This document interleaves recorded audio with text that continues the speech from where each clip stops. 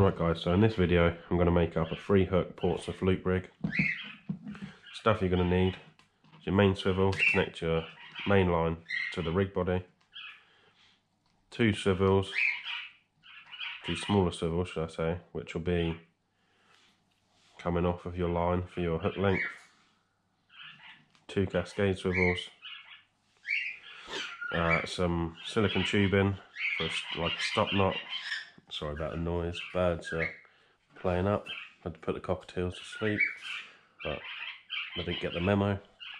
Then we got some beads, hooks of your choice, an imp so I can clip it down at the bottom. You could use it on the, on the top of a weight here like that, hook it onto this bit, but I like to have a swivel on top here, just so it can spin freely. And then obviously the hook length, whatever you want to use, £20 Amnesia in red. I like red because it seems to be the first colour that you lose sight of underwater, so it's my go-to. I've got about a good metre of rig body, £60 line, so let's get started. I'm going to tie the top end first. You've got your swivel, 4, 5 times round, through the hole at the beginning. You've got a little loop there, then I take the tag end and go back through that loop.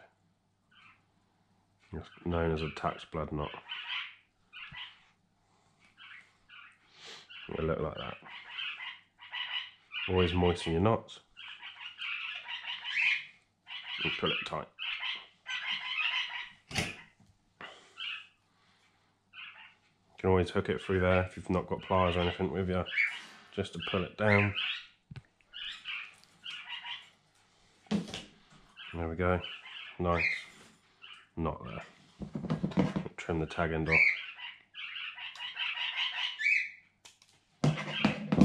Right, so that's the top. So now, what we need, you want a little bead,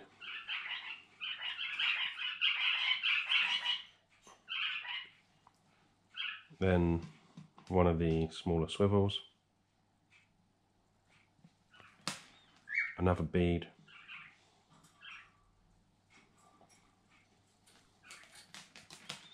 you want the SRT spring, and I can pick it up. That goes on next.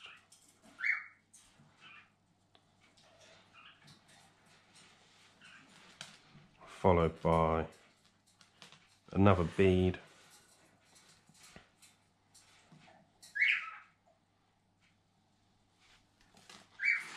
and then you want to use 2 pieces of this silicone tubing.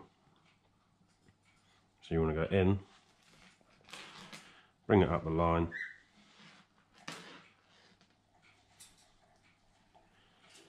I like to leave a gap at the top, just for adjustments later on. So you've got your silicone tube in there, and what you want to do is you want to take the bottom end and go back through the hole. Pull it tight, like that, so you've got a loop. Pull that nice and tight. See, I'll use 2 of those, because then it stops the tubing slipping. If you've got a fish on the top one and you've only got one bit of this, the fish can, when it's moving around, it can make it slip, and you don't want it, down the end of the line all the time, and then having to adjust it every 2 seconds. So doubling it up just makes it more secure. There we go. There's a first little bit.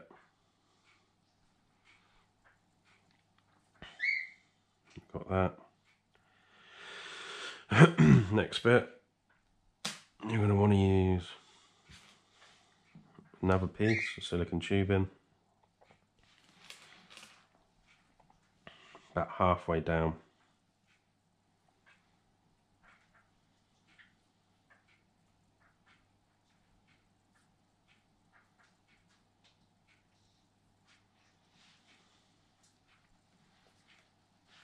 There we go. So don't bother doubling up at the top, because the weight's not going to be pulling upwards, it's always going to be pulling down, so just one on the top. You want a bead. Yeah, peekaboo. You're fighting over there. Right, bead. Then you want a cascade swivel. And you want that little L shape there. You want that to be facing the top of your line. So you go through the funny little end, like so. L shape at the top. And that will become clear later on. Then another bead.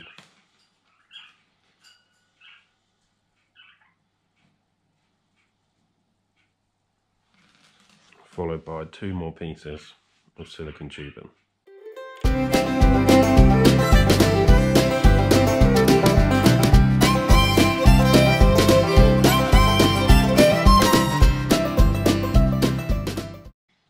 There we go. Move that both up. And there's the second bit done.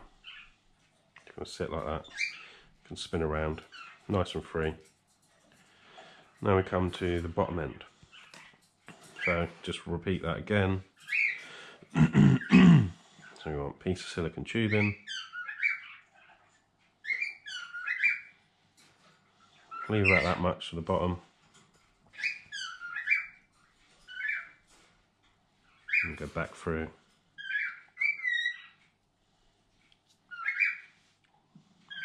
Another bead.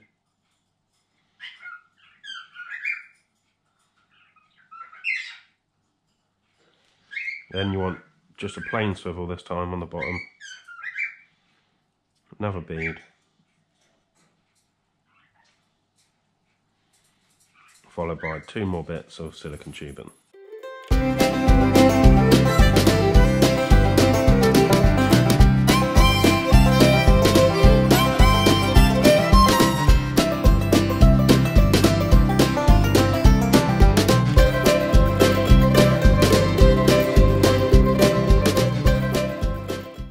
There's the bottom hook length,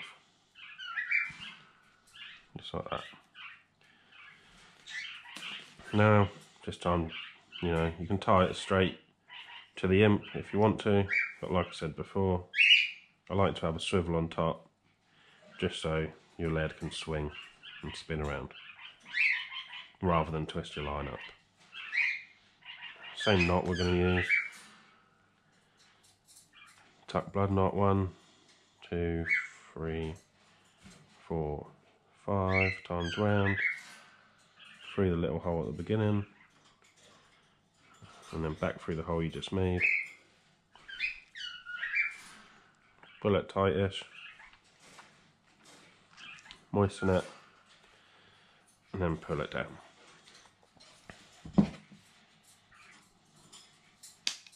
Trim the tag end off.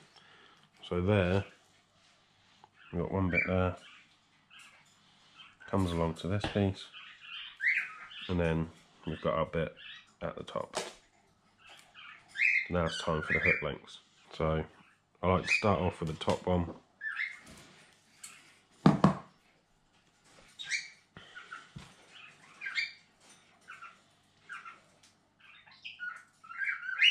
going to tie it on. I'm using the same knot, on everything I do, so I won't run through it again with you.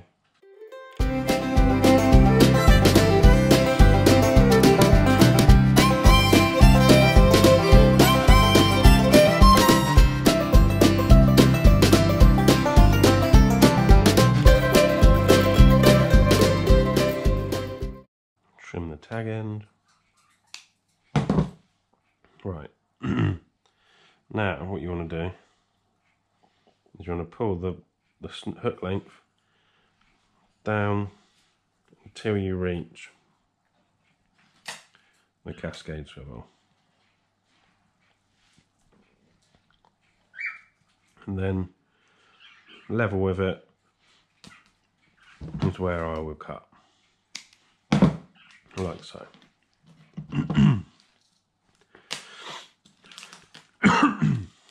I'm going to tie a hook on.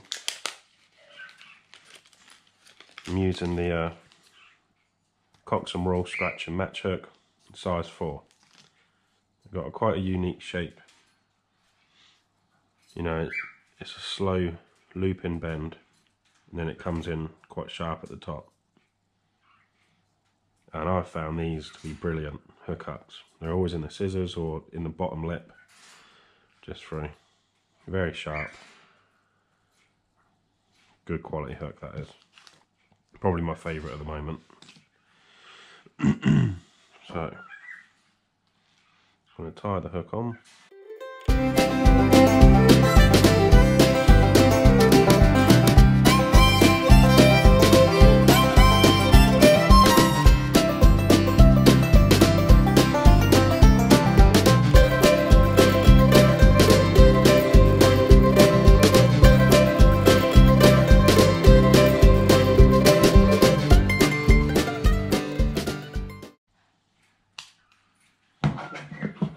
Right, that's the first one. Now I should be able to pull it down, and it should be roughly where we want it.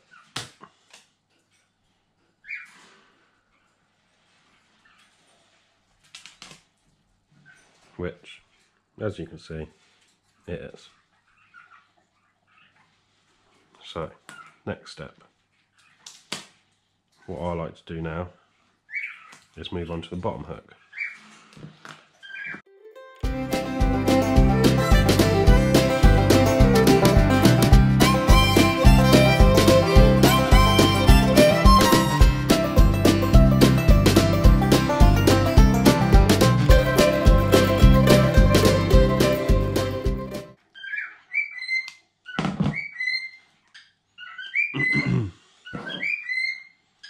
There you go, so that's tied on there.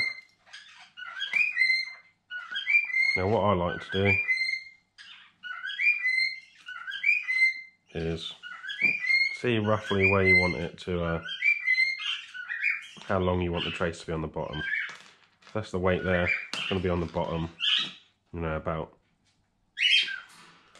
just a bit bigger than the tackle box lid there, so about 50 centimeters. And then you want the upper cascade swivel. You've got to make sure you tie these around the right way. So on the bottom hook length, you want to tie it onto the funny shape end, not the circle end. So when it's all taut, it's going to be facing up this way. So your hook's going to be in there. If it was out that way, your hook wouldn't have anywhere to go.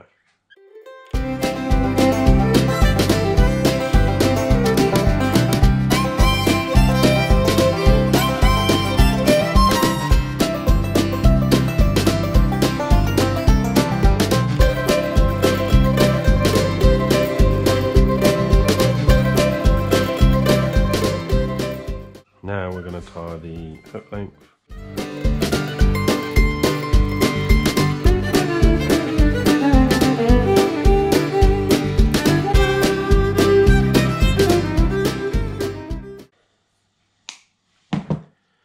Right, now we've got this. Just clip that weight on quick. Right.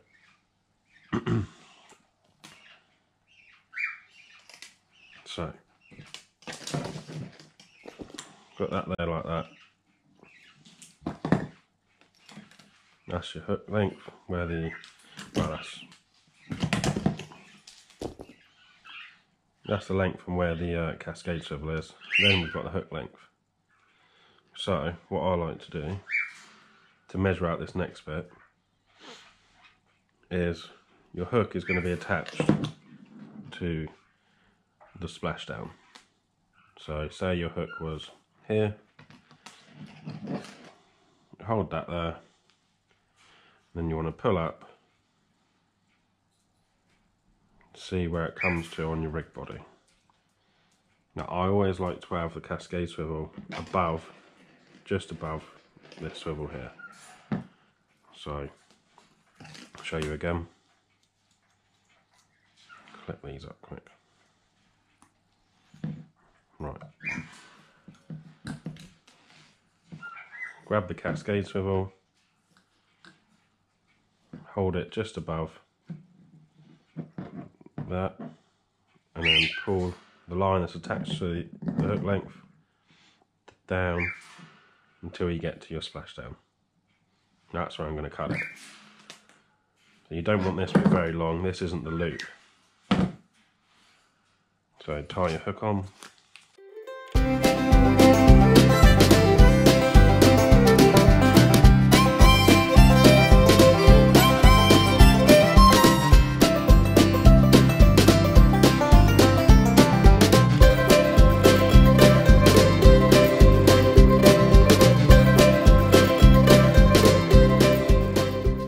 Right, so now if I hook that on the impact shield, like that, hold that tight and come up, there you go, that's perfect. That then creates the loop. So the middle hook length is going to clip onto this cascade swivel here, which I'm going to tie now.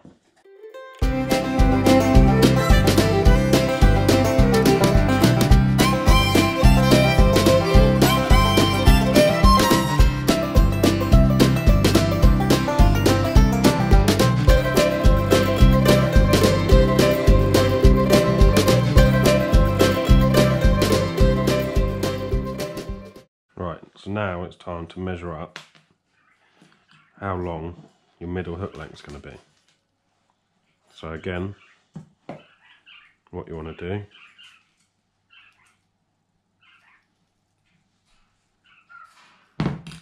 is clip that into the impact shield.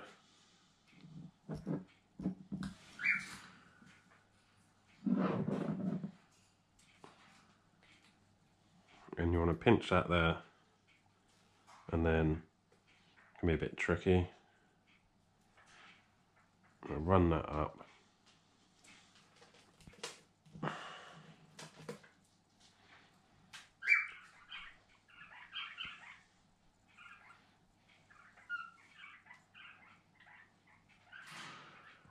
And cut that about there. So all you're doing is bringing the hook length of the middle one down to the cascade swivel. So now when I tie a hook onto this one,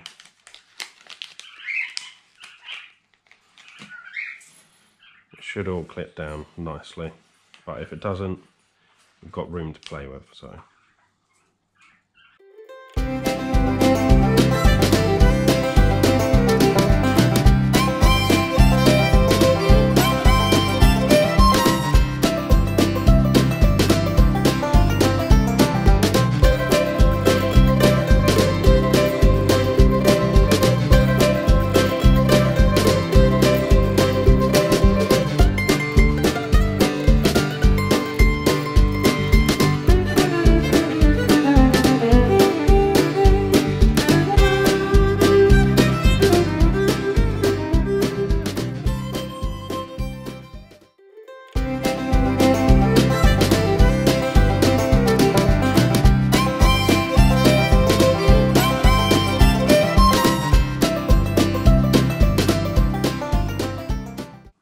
so if I take you to the door, which I've put a little nail in there, which I can hook my rigs up to.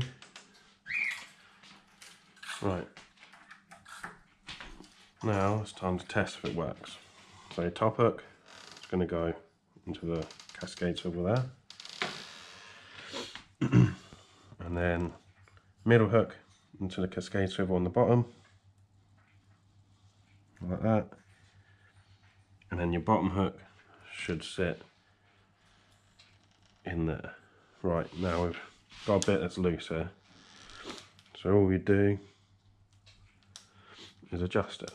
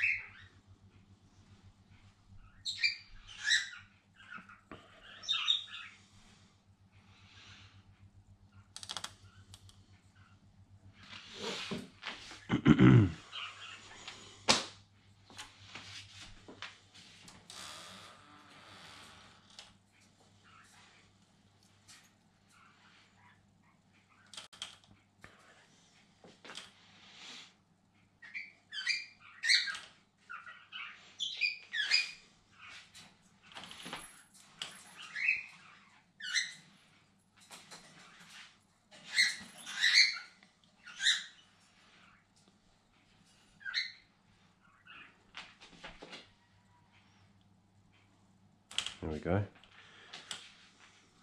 Now we just adjust the top one. So we've got to come down.